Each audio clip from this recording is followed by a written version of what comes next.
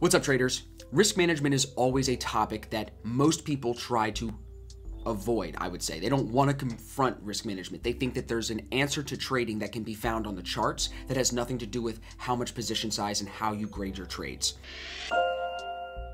I have to be the bearer of bad news and let you know that risk management is actually the biggest and most important piece of your trading plan.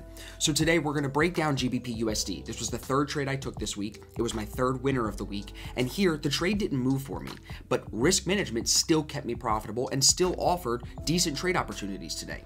So I'm going to first show you the P&L, and then we're going to flip over to TradingView. And I'm actually going to show you how this thing ended up moving lower into today, which is now Friday. So we were right on our direction, just a little bit early on our timing, which we often find, but still there's money to be made, so we got to go over it. Now, if you're new to the channel, my name is Austin Silver. I appreciate you being here very much. If you find value in today's recap, just do me a favor and hit the thumbs up button down below. That helps me spread my videos and spread this value to other traders in the community. And also make sure you subscribe. That way you don't miss any future recaps just like this one. I'm also doing a lot of these like podcast conversations recently, so I want to keep you guys updated on all that stuff as we're going forward. Now, coming soon, Riley and I are going to be moving down to Florida, and we have a couple of new projects in the works. So with all of these changes, you really want to make sure that you're subscribed so you don't miss any of the updates. Now, if we take a look at the P&L, you're going to see there is two different times that I was trading GbpUsd. Both times I had two separate entries. So what that means is I saw an entry signal present, but because I wasn't 100% confident in the signal, I didn't put all my risk on that first position. So let's say, for example, I wanted to risk 1%, I would only put 0.5% risk on the first position, and once I got more confirmations that it was moving in the direction I wanted it to, then I would go in and put the rest of that risk, the other 0.5%, on. I hope that that makes sense. So it's the same signal, I'm just dividing my risk, mitigating my risk by splitting it into two and waiting for a confirmation before adding in and getting into the full size that the trade should be.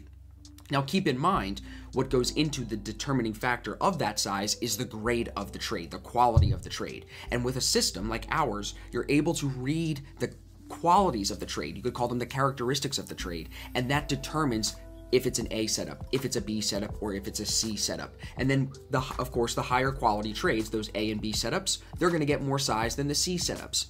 So today on GU, because of a few factors we're going to go over here in a second, I graded it a C. And that was the reason that I traded it very small. So now with that small size overall, splitting the risk between two positions, neither of those positions alone is going to make good money, but together you're going to get that full reward versus that full risk. Now I hope that that makes sense. I wanted to first lay the foundation, I guess you could say, to explain how I grade these setups and why you see multiple open prices. Now the reason there's so many closed prices with that same entry price, you can see here at 1.2224 and 1.2234, you see right here, the reason the risk is split there, but there's so many closes, is because as this trade wasn't developing, I started to piece myself out as it was in profit to, again, mitigate the risk. Because if it's not moving for me, there's no reason that I want to stay married to it and stay stuck in that trade. I want to take the profit if I can and get out. Sometimes I end up closing like this and it's negative and it's a small loss. But even there, I'd rather take the small loss than getting stopped out at full stop just because I was married to the trade idea. So that should explain to you now, and if you don't understand, just drop a comment down below. I know I talk fast, but I'm hoping this, explains it to you.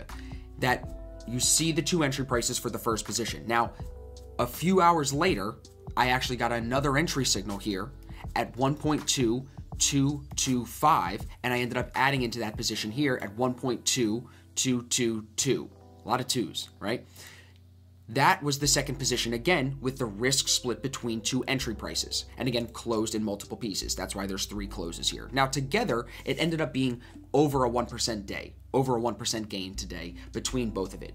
If I had not gotten back into the trade here, with that second position a little bit later, it would have been a very small win today, basically a wash is what I would call it, just because it didn't move for me. So now that we went over the P&L, now you understand how I broke down the trade and graded the trade and split my risk and managed these exits. Let me show you what I liked on the chart. So going into the morning, this is what the setup was on the 15-minute. You can see I have the Asia high marked off at the changeover of day. We dropped overnight and set a divergent bottom, a bullish divergent bottom, which sets a support zone, a sensitivity zone for us down here at 1.219, right? That zone, if we get a short signal, would be our take profit area 1. The reason I'm short biased is because yesterday we were basically sideways. The day before, however, we set our RSI high and actually started to move lower.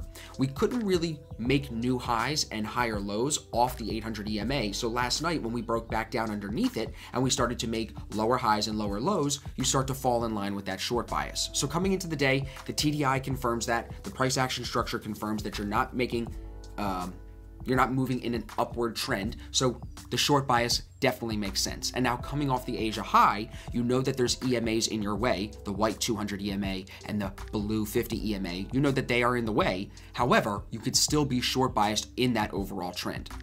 So as the morning developed, I was able to go down to the 1 minute and find, let me turn that off like this. I was able to go down to the 1 minute and find multiple entries here, like you saw. A few times in here, we dropped into profit, but it came back up and retested the zone. Dropped into profit, came back up and retested the zone. Then that second entry that was a little bit later actually came here, again, out of the zone, but it didn't hold and it came back up and stopped me out in profit.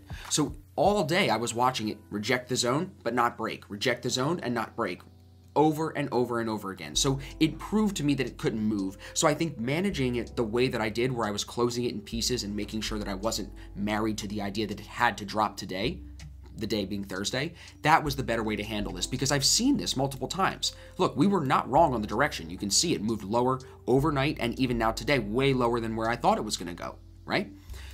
Very rarely are we wrong on the direction. I think structure in the Forex market with these indicators is very easy to read once you understand how to read them.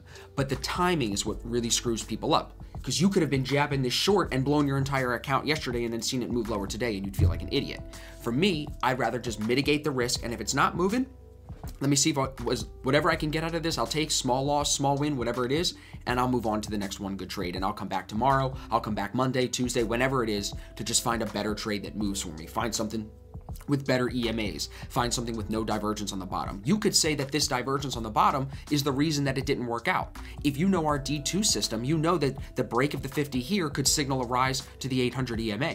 So with that, you could see the chop as the L50 rises into reset, price action doesn't move, and that kind of confirms the idea of reset. So I think there's multiple ways to look at this and say, hey, to get out of it with the profit that I did was pretty good considering it didn't move at all. And I hope that from this video, you guys are learning and seeing, number one, you don't want to be married to any trade. If it's not moving, get out. Small loss, small win, whatever it is, get out if it's not moving.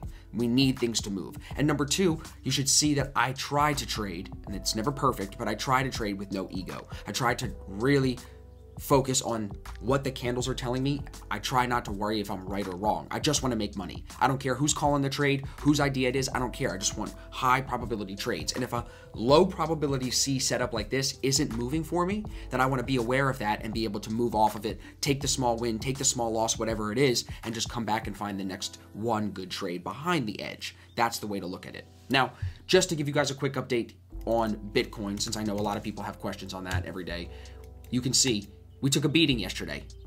Overall, we dropped about 8% almost. Now we're rebounding a little bit here, but if we take a look at the daily chart, since you know that's what I'm focused on the most, this is a retest of the 21 EMA. And I think we need to be very vigilant here, because if we break and hold under the 21 EMA, you could see this drop down to 84.94, maybe even down to 8,200, maybe even down to 8,000. So we definitely want to pay attention here to see if we can get back above the 21 EMA, just like we did last time here, or are we in for a harder pullback down towards this 8,000 region. So we're going to take it day by day. We'll see where we finish the day here today, Friday, the 22nd, and then we'll go from there. But over the weekend and into the holiday weekend, I should say, I'm going to be paying attention to this to see what it does. I still think there's bullish potential in it, but you definitely have to read the chart. You don't want to ignore technical breakdowns. So that covers the GbpUsd trade. I hope that that was insightful. I hope it was educational, and I hope that you were able to take something from this and use it in your trading going forward. Whether you're watching this the day it's posted or you're watching this a year later,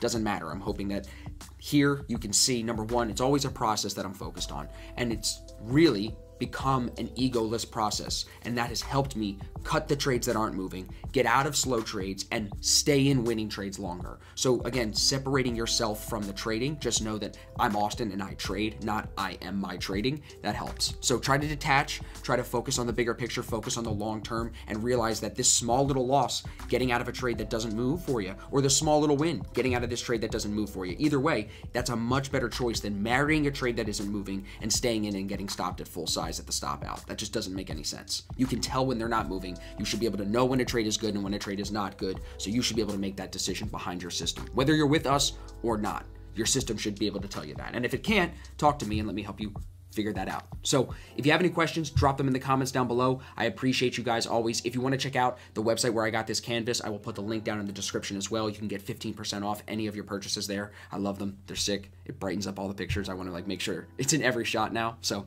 check it out. Any questions, hit the comments, and I'll see you guys in the next trade.